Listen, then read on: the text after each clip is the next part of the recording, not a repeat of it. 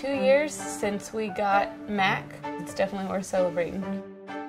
We are at an old friend's senior dog sanctuary in Mount Juliet. We take in senior dogs only, 10 and up.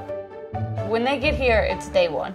From there on out, they get to live a happy life here. When we got Mac, he was blind. He had glaucoma. What happens in dogs with glaucoma is basically there's a pressure buildup. The eyes start to really protrude from the face, and it's very, very painful. When that started to happen, we decided to go ahead and get him taken out. You do need to rest a little bit after surgery, and he was like, "What's rest?" I think he might have had more energy afterwards because no pain, so he's like, "This is awesome, all right, let's go." A lot of people wouldn't know that he was blind just by watching him. You wouldn't know it. We know that he came to us maybe a little less than a senior, like right on the cusp of it, maybe at about 6 or 7. You couldn't tell him that though. He's pretty sure that he's like 6 months old. He's always been sweet and always been adventurous.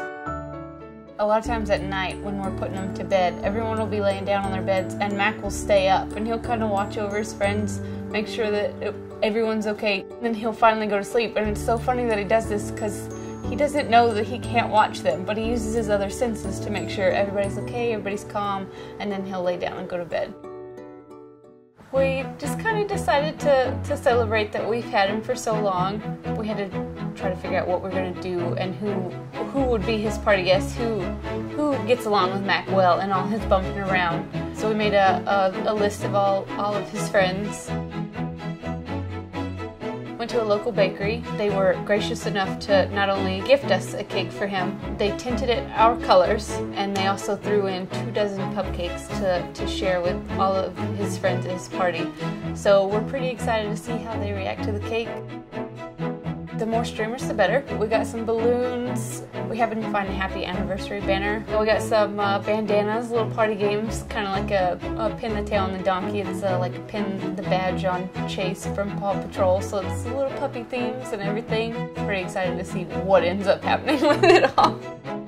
We found him a tuxedo. We thought we'd dress him to the nines, so we got him a little tuxedo to put on. He kind of struts when he's got stuff on.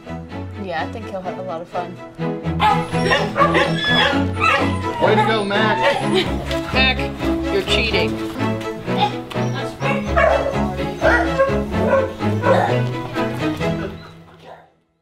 I think he knew he had a special day. It was all about him.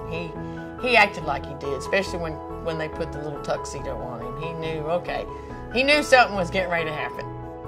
Mac definitely likes being the center of attention. He's happy to be there for anyone who wants to pet him and stuff.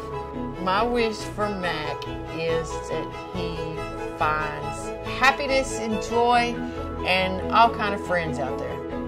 Just don't get a tummy ache from all that cake you ate. I almost want to call him like our heart and soul. It's like when you come to the gardens, we always want to show off Mac. Between how soft his fur is, between his cute little mohawk, his perseverance, his adventurousness, he is proof of what we're trying to show the world. This is what an old dog is like. It's not the end of their life, it's just the next chapter.